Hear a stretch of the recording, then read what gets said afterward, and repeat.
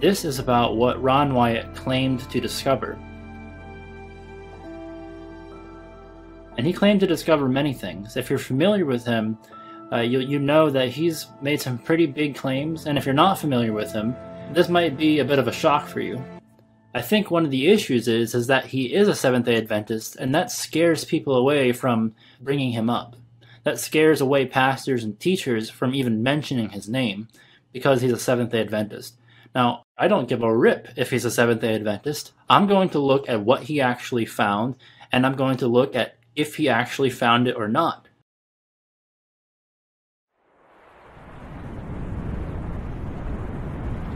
Then the Lord rained upon Sodom and upon Gomorrah brimstone and fire from the Lord out of heaven. The first discovery we can investigate is the location of Gomorrah. The tree went up as the smoke of a furnace. Ron Wyatt claimed to rediscover the ruins of ancient Gomorrah, the actual place where God rained down fire from the sky. I went on his website, and using only this map, I made my way to the supposed location of Gomorrah. As you can see, I wasn't working with a whole lot. The road we took to the Dead Sea spit us out right around here, and then we traveled up the coast until I eyed a piece of white, ash-colored land where the map suggested Gomorrah would be. There was no parking lot or anything, no tourists, or anyone for that matter, just a two-way road up and down the coast of the Dead Sea. So we pulled the car over and just started walking. See more ziggurat-type structures at major intersections. Although I didn't notice it firsthand on my trip, since we only had about a few hours to explore, and you'd probably need about a few days from what I saw. But when I looked at this photo, I noticed in the background other symmetrical-type structures off in the distance, and nature just doesn't do that type of thing. The area in the 1990s.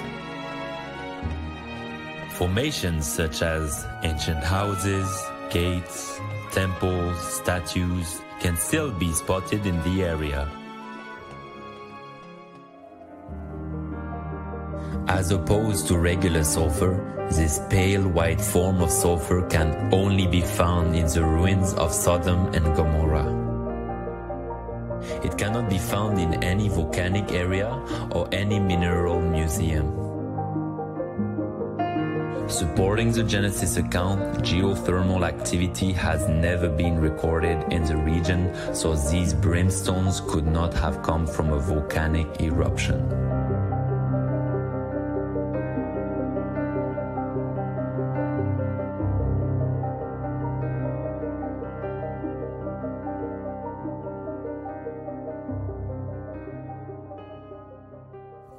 This is where Sodom and Gomorrah is. I have been absolutely impacted and impressed by this. It's just, I mean, right now I just feel just a sense of awe over me right now as we're here. And as we have discovered in these areas a brimstone, and they're like balls. And this brimstone is totally different than any other place on the planet. Most other brimstone, and I should mention brimstone is synonymous with sulfur. So brimstone is kind of the old word for sulfur.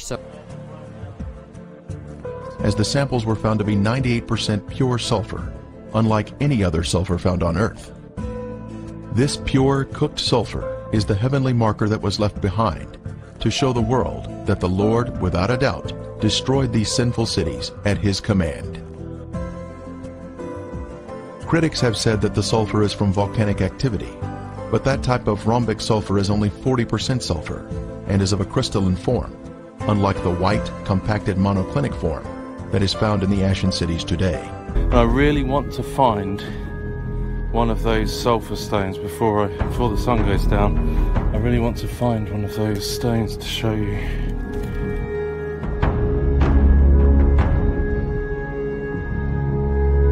That is not a normal shape. That doesn't look natural at all.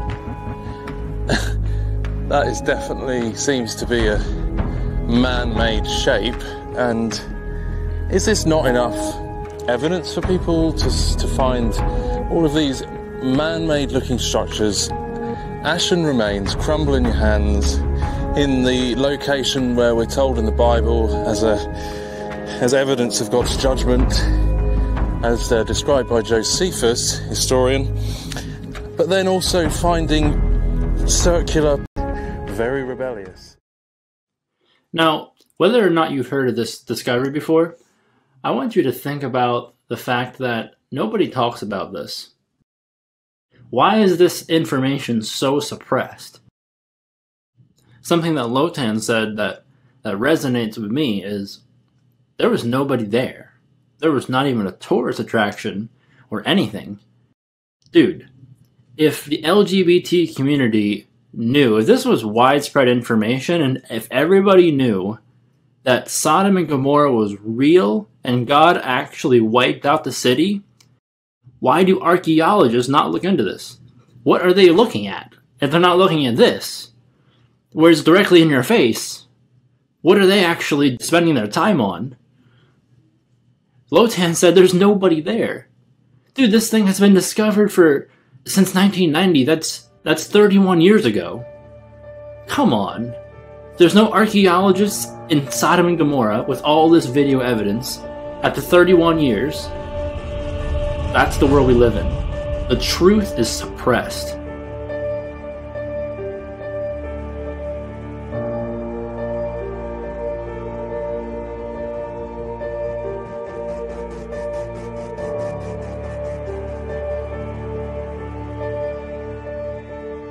Every one that doeth evil hateth the light, neither cometh to the light, lest his deeds should be reproved. But he that doeth truth cometh to the light, that his deeds may be made manifest, that they are wrought in God.